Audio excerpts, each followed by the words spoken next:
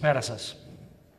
Πριν από ένα χρόνο, τα προηγούμενα Χριστούγεννα, άλλαξε η ζωή μου με ένα τηλεφώνημα.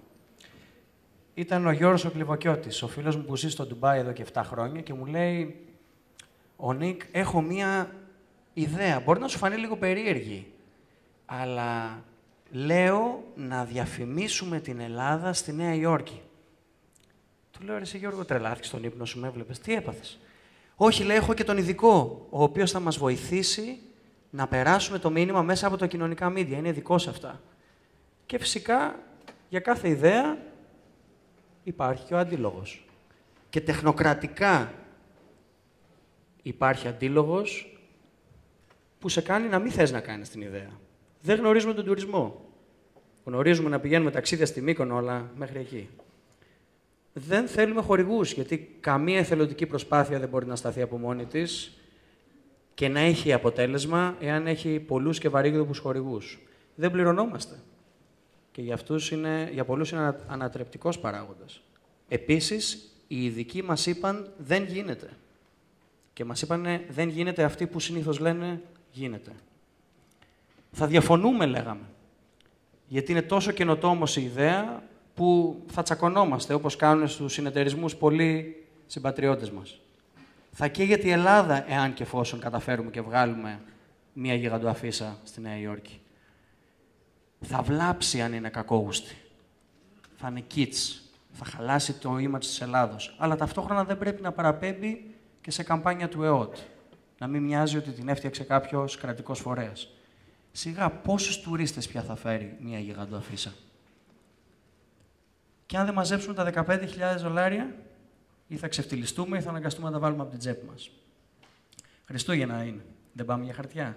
Κάπως έτσι σκοτώνονται οι ιδέες που μπορεί να έχει κάποιος άνθρωπος, αλλά εμείς είμαστε λίγο πιο ιδεολόγοι, να το πω, και όντως φτιάξαμε ένα βιντεάκι για να μαζέψουμε τα χρήματα. Αυτό είναι το βιντεάκι. Γεια σας. My name is Onic. Γιώργος. Στάθης. This video is about a crowdfunding project. It's an advertising campaign in New York City to promote tourism in Greece. The economic situation in Greece is really bad. Many people are losing their jobs on a daily basis. Many are forced to migrate out of the country, and even the suicide rates in some parts of the country have hit the roof. Governments are trying to find solutions, but we as individuals should not wait. We need to help ourselves.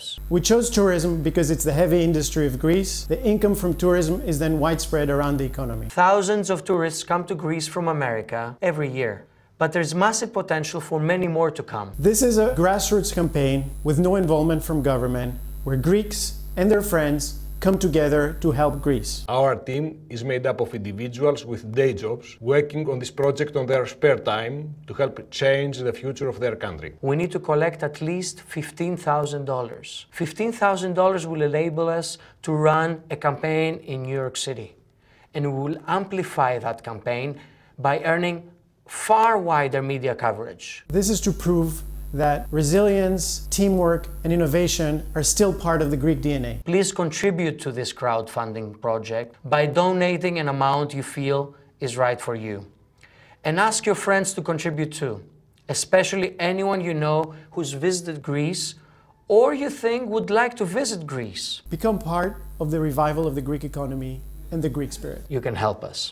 Thank you very much. Αυτό το βιντεάκι μας βοήθησε να μαζέψουμε τα πολυπόθητα χρήματα, λίγο περισσότερα από ό,τι ευελπιστούσαμε. Και άμα είδατε στο βιντεάκι, είχαμε προγραμματίσει να βάλουμε μία γιγαντοαφίσα σε ένα απλό στενό δρομάκι στο Μανχάταν. Ανταυτού όμως, επειδή έκανε με την βοήθεια των κοινωνικών δικτύων, έκανε το γύρο του κόσμου, μας πλησίασαν Ελληνοαμερικάνοι και μας είπαν, αντί να το βάλετε στο στενό δρομάκι στην άκρη του πουθενά, μπορούμε να σας δώσουμε ένα χώρο για τα ίδια λεφτά και να το βάλετε στο κέντρο της Times Square, στο πιο κεντρικό σημείο της πόλης, που περνάνε περίπου 57 εκατομμύρια άνθρωποι ετησίως. Και όχι μόνο δεν θα είναι μια στατική γιγαντοαφίσα, αλλά θα είναι μια κινούμενη γιγαντοαφίσα. Φανταστείτε το σαν μια τεράστια τηλεόραση, η οποία δείχνει επί 30 ημέρες ένα σποτάκι. Αυτό.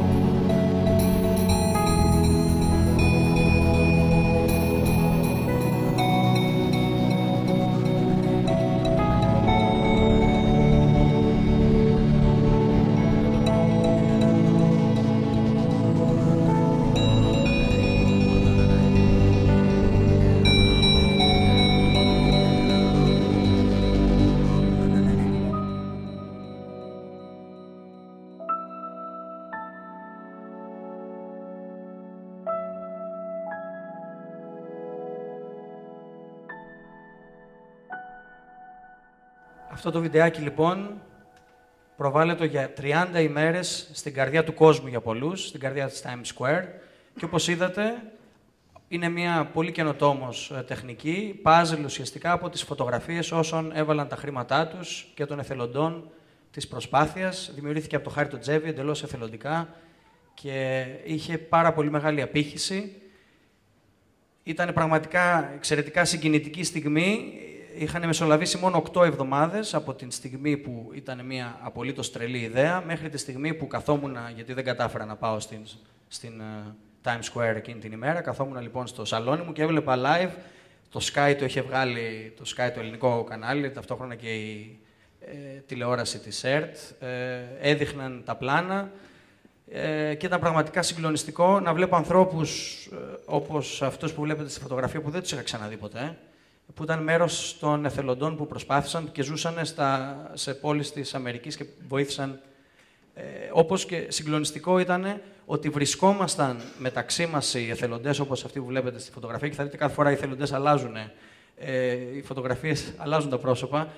Βρισκόμασταν για πρώτη φορά στις φωτογραφίσεις που μας ζητούσαν τα περιοδικά. Ελάτε να σας γνωρίσουμε ποιοι είστε. Δεν είχαμε βρεθεί ποτέ. Αυτή είναι η μόνη φωτογραφία που έχω, που είμαστε οι τρεις αρχικοί εμπνευστές της ιδέας σε μία φωτογραφία. Και πάλι, επαναλαμβάνω, δεν έχουμε βρεθεί συχνά. Είχε εξαιρετικά μεγάλη απήχηση από εφημερίδες, περιοδικά και ειδησιογραφικά πρακτορία από άκρη σε άκρη στον κόσμο, από την Αυστραλία και τον Καναδά και την Αμερική και την Αγγλία, αλλά και σε χώρες που δεν περίμενε κανείς, γιατί δεν υπάρχει ελληνική ομογένεια, ιδιαίτερα μεγάλη, όπως ξέρω, από την Κίνα, την Ινδία, τη Βραζιλία, εντυπωσιακές χώρες που έμαθαν για αυτή την καμπάνια ακριβώς επειδή δεν γινόταν από ένα κράτος, αλλά γινόταν από εθελοντές.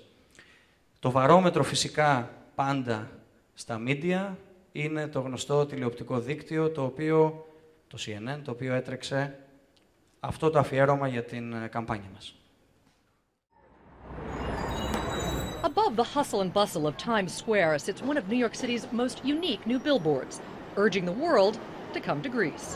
Unlike splashy tourism campaigns with big budgets, you guys definitely know how to enjoy yourselves. Like this one, financed by the Greek government, this billboard was paid for out of the pockets of Greek citizens themselves. We wanted to do something regardless of the government and regardless of companies.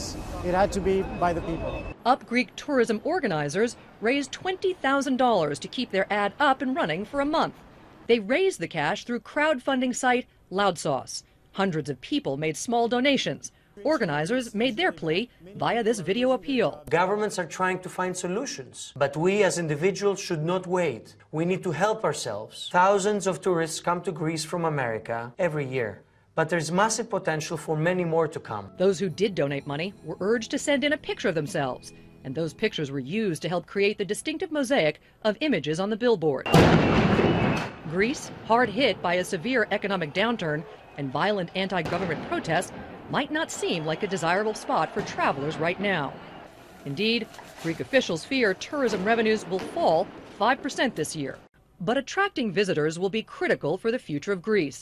Some 15% of the country's GDP comes from tourism. It employs about a fifth of the Greek workforce. People we talked to in Times Square say the billboard could entice them to come. It made it seem like it'd be a really fun place to go. Drew my attention to thinking about it. And there's one other selling point. Organizers say this summer, visitors will be welcomed with open arms. I think because of the crisis, the Greek people have become even more hospitable and are more appreciative of the tourists that come in the country. The Greek American Folklore Society. In a city where Greek pride always runs high, Up Greek Tourism is hoping to raise it sky high. Felicia Taylor, CNN, New York. Πώς άλλαξε η δική μου ζωή μετά από αυτή την καμπάνια ή κατά τη διάρκεια αυτής της καμπάνιας. Βίωσα το αποτέλεσμα του εθελοντισμού, όχι μόνο με, να το πω έτσι, χαλαρά συναισθήματα ευγνωμοσύνης ή θαυμασμού ή αναπτέρωσης ηθικού, αλλά με αριθμούς. Το γεγονός ότι αυτή η καμπάνια κατάφερε και δημιούργησε, όπως λένε οι ειδικοί, $500.000 αξία, άρα 25πλασιάστηκαν τα χρήματα τα οποία μπήκανε, και όποιον διαφημιστή ρωτήσετε, είναι ζήτημα μπορεί να διπλασιαστεί η αξία από τα χρήματα που βάζει κάποιος σε μια διαφήμιση, και την είδαν 9 εκατομμύρια θεατές, είναι αποκλειστικά λόγω του ότι ήταν εθελοντική προσπάθεια, και αυτό πραγματικά μου έκανε να δω τελείως διαφορετικά τον εθελοντισμό. Έδωσα χρόνο, εισέπραξα νόημα. Το γεγονός ότι ήμασταν και βρισκόμασταν με άγνωστους ανθρώπους οι οποίοι είχαν δώσει το χρόνο τους, πολλές φορές τα χρήματά τους για να πάνε μέχρι τη Νέα Υόρκη, το πάθος τους να συντονίσουν, να οργανώσουν κάτι που ήταν για έναν απότερο σκοπό, πραγματικά μου έδωσε νόημα και μου έδωσε θάρρος να σκέφτομαι ότι μπορούμε να ελπίζουμε. Μπορούμε να ελπίζουμε ότι εμείς οι νεότεροι άνθρωποι, οι νεότεροι Έλληνες, μπορούμε να κάνουμε τη διαφορά. Το τρίτο ήταν κρυφές επιθυμίες. Εκτός από το ότι να φέρουμε μερικούς παραπάνω τουρίστες στη χώρα μας, εκτός του να σκεφτούμε ότι μπορούμε ο καθένας να βάλει το λιθαράκι του και δεν πρέπει να ανησυχούμε γι' αυτό και να τα αφήνουμε όλα για άλλους, ευελπιστούσαμε στο ότι θα υπάρξουν άλλες ομάδες ανθρώπων που θα αντιγράψουν την ιδέα αυτή και θα την πάνε στο επόμενο βήμα. Και μας αντέγραψαν. Μία ομάδα Ελληνοαμερικανών στην Ουάσιγκτον έκανε την ίδια ακριβώς, φυσικά με την καθοδήγησή μας και τη βοήθειά μας, σήκωσαν τα χρήματα και υλοποίησαν την καμπάνια, και τώρα ξανά στο Λονδίνο η καμπάνια που έχει ξεκινήσει από 3 κοπέλες που επίσης δεν έχω γνωρίσει ακόμα, και οι οποίες τρέχουν την ίδια καμπάνια στο Piccadilly Circus. Το Piccadilly Circus είναι λίγο πολύ το ίδιο πράγμα με την Times Square. Είναι το πιο κεντρικό σημείο στην πρωτεύουσα του Ηνωμένου Βασιλείου, στο Λονδίνο.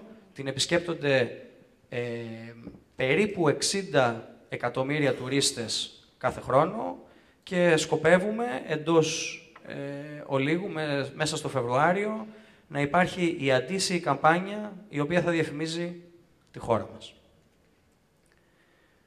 Θα ήθελα να σας ζητήσω 2 πράγματα. Να σταματήσουμε να αρκούμαστε στον κλικτιβισμό. Τι εννοώ με τη λέξη κλικτιβισμό? Ο ακτιβισμός του κλικ. Παντώντας like και share μας βοήθησαν και κάνοντας retweet. Μας βοήθησαν να μαθευτεί η καμπάνια αυτή μέσα από τα κοινωνικά δίκτυα, να ευαισθητοποιηθεί κόσμος και να μαζέψουμε τα χρήματα. Αλλά θέλουμε όλους εσάς να σκεφτείτε να σηκωθείτε από τα ντιβάνια, τα κρεβάτια, τα ανάκλυντρα, τις καρέκλες και ούτω καθεξής που λέει κάποιος από την Βόρεια Ελλάδα, και να υλοποιήσετε τις ιδέες σας, όσο τρελές και αν φαίνονται αυτές. Μπορεί να κάνουν μία από αυτές τις ιδέες μπορεί να είναι αυτή που θα κάνει τη μεγάλη διαφορά. Επίσης, εάν 27 εθελοντές από 3 υπήρους που δεν έχουν βρεθεί ακόμα μεταξύ τους κατάφεραν αυτό για την Ελλάδα, νομίζω ότι το μάθημα είναι ότι όλοι μας μπορούμε να το κάνουμε. Και θα ήθελα να σας ζητήσω μια χάρη, επειδή το βίντεο αυτό θα το δούνε οι υπόλοιποι εθελοντές και επειδή ποτέ δεν έχουν πάρει την μαζική αναγνώριση, ένα θερμό χειροκρότημα για τους εθελοντές αυτούς.